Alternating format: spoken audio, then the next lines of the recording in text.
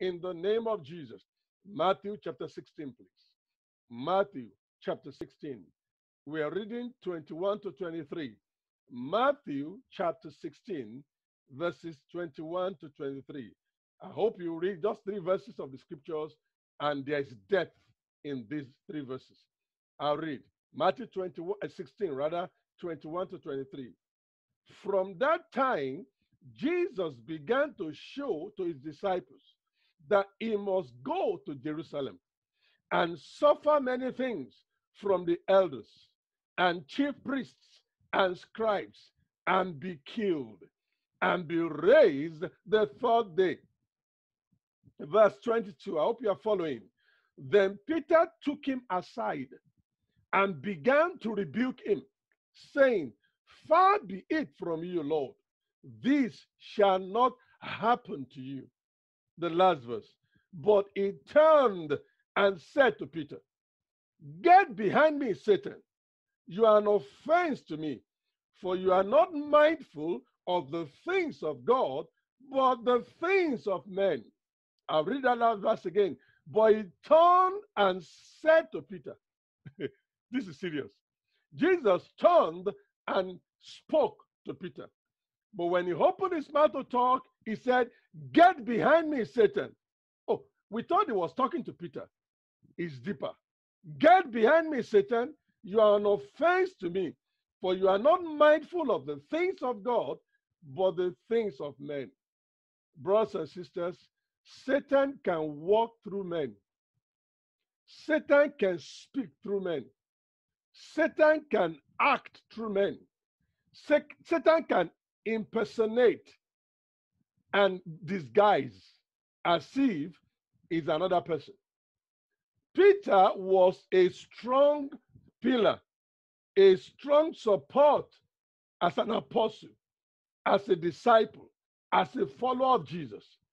But Satan decided to possess Peter, and he was opposing the destiny of Jesus. He was about to silence the purpose for which Jesus came. And at that point, Jesus knew that it was not Peter speaking. Something was speaking through Peter. Brothers and sisters, you will pray tonight. Believe me, as I expose this to you tonight, you will pray. Anointing to discern is a must. Capital M-U-S-T for every believer. Anointing to discern between God and Satan, between truth and deceit, between good and evil, between darkness and light. That's what I'm talking about. You must possess this anointing to win the battle in this wicked world. My God. We live in a wicked world. Someone will be sent to you to ask a question. That question is from someone else. My God. Someone will come to you to visit your house. They are sent to come and spy. Someone will send you an email to reply quickly. That email is an information for someone else. Anointing to discern is a must for every Christian. Someone will ask you the question you are not supposed to answer. If you are not anointed to discern what is going on, you will answer and be in trouble. Someone will come to you and discuss someone else's issue, expecting you to speak, and they have a recorder in their body. And they are recording everything you are saying. They make sure they don't record what they are saying. And when they take it out, it's only what you said that will be released, my God. But when you have this anointing to discern, the Lord will tell you, don't answer. Just behave as if you are stupid. It's not everything that you will know except the Lord reveal. Every believer must have this grace, and I can, if I talk here for 2 hours, I will give you cases of how God has helped me to use discernment to escape hurt, discernment to destroy the gate of hell, discernment to silence the enemy and the avenger, this discernment to keep my life safe, protected from evil attacks. You cannot live your life as a child of God without this grace. So I want you to pray for it. There was a day, I have many cases. There was a day, I was back in Nigeria, years, more than 20 something years ago, 25, 26 years. I slept and I woke up in the morning to pray. I always wake up very early to pray. I knelt down and I was praying. Please hear this. This is important. I told the people in the church years back, I know they still remember. I knelt down, I was praying. I'm talking of 1993. Can you imagine? I don't even know how many years back. 1993. And I knelt down, I was praying. It was around 5:30 a.m. And I fell asleep in my prayers. It was a trance. Within 3 minutes, and I had a vision. And I saw someone bringing something through the back door of the house and said to me, oh, we're celebrating something and we decided to come and give you part of the food to celebrate. And I saw an angel of the Lord just appear. And he said, don't take it. If you take it, you are gone. And I woke up. Brothers and sisters, be alert. Be alert. I woke up from that trance on my knees. Guess what? Within 30 seconds, I had a knock on the door, the kitchen door. It was bean cake they brought. 6 a.m. in the morning. Bean cake. Oh, we are celebrating the 40th day, whatever, of our parents. We just say, let's give you this to bless you. We were living in a block of flats. So they were part of one of the flats. We were living in another 3-bedroom flat then. And immediately that dream came back. I collected the bean cake and I shut the door. Guess what? I went straight on my knees and I destroyed the source and the altar of that thing. Are you asking me whether we ate the food? No way. We won't.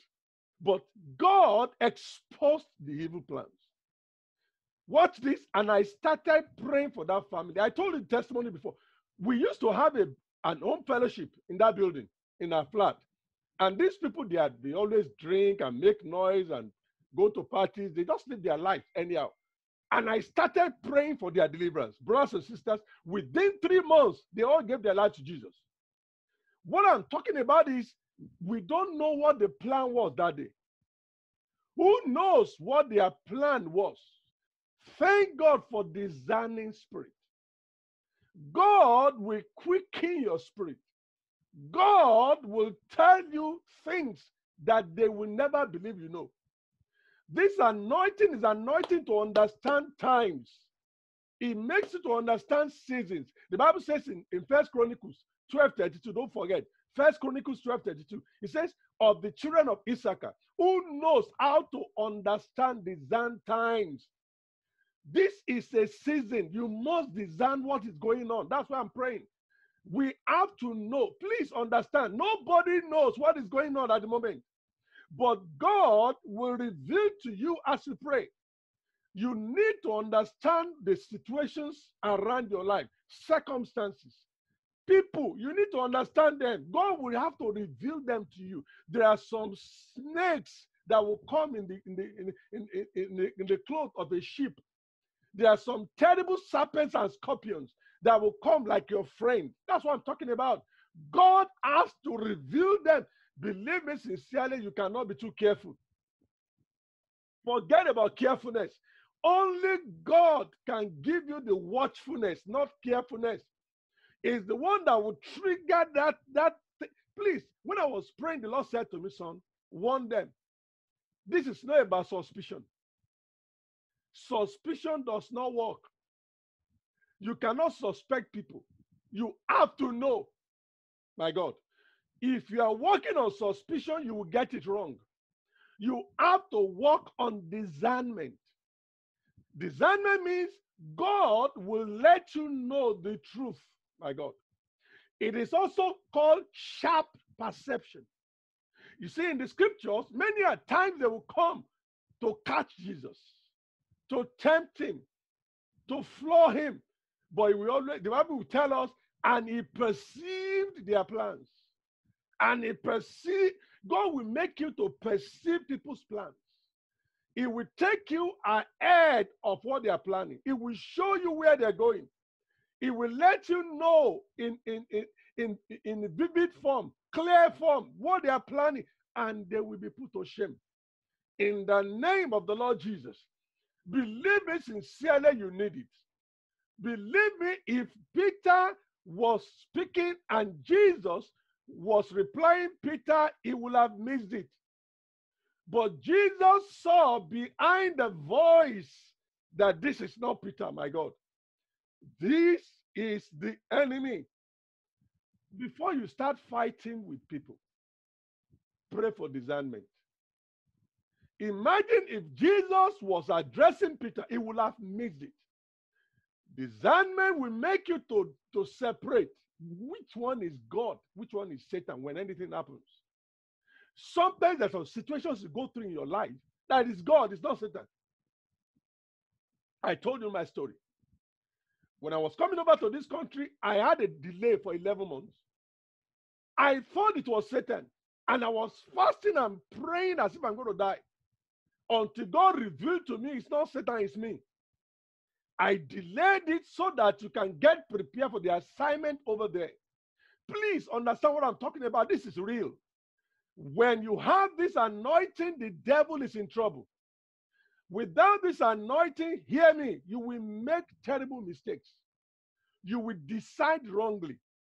Can you imagine when Ananias and Sapphira went and told lies to the apostles? And they asked them, are you sure? Ananias, Sapphira, Ananias, both of you, I know you are telling lies. And watch this. Ananias, the husband, came, told them lie, and the moment they asked him the question, he fell down and died. And the wife came, and they were trying to help the wife. Please tell the truth. And she also lied. What I'm saying is that it is the perception of the apostles that made them to see. As you go tonight, every hidden secret of hell against your life, against your family, against your children, against your ministry, against your career, your business, against your assignment in life, God will expose them. God will disgrace them. God will give you victory in the name of Jesus. Anointing to discern will release light to every darkness. Believe me. Anointing to discern will save your life. Anointing to discern can accelerate your rate of success. When you know what to do and you know the enemy's plan, you know how to deal with them. But if you are in the dark, they can attack you and you will not know. Anointing to discern is the power to overcome what I call schemers. Schemers. There are some people, they are schemers. They can manipulate things and color it. But when you know how to discern, you just smile because you know their intention. This is a must for all believers. Believe me. As we pray tonight, pray with all your heart. I don't know whether this is for you tonight. I don't know this. Maybe this is in your office. There are schemers, my God. In your family, there are schemers. Among the people you call friends, maybe they are frenemies, they are enemies.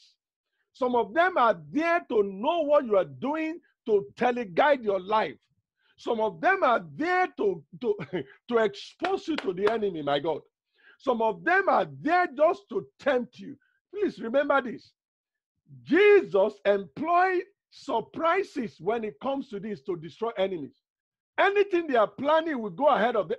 The Bible says sometimes what they are thinking in their heart, it will tell them, I know what you are thinking. This is what we call discernment. Are you ready tonight? I don't have much time to expound more. I hope you've got some things. Are you ready tonight?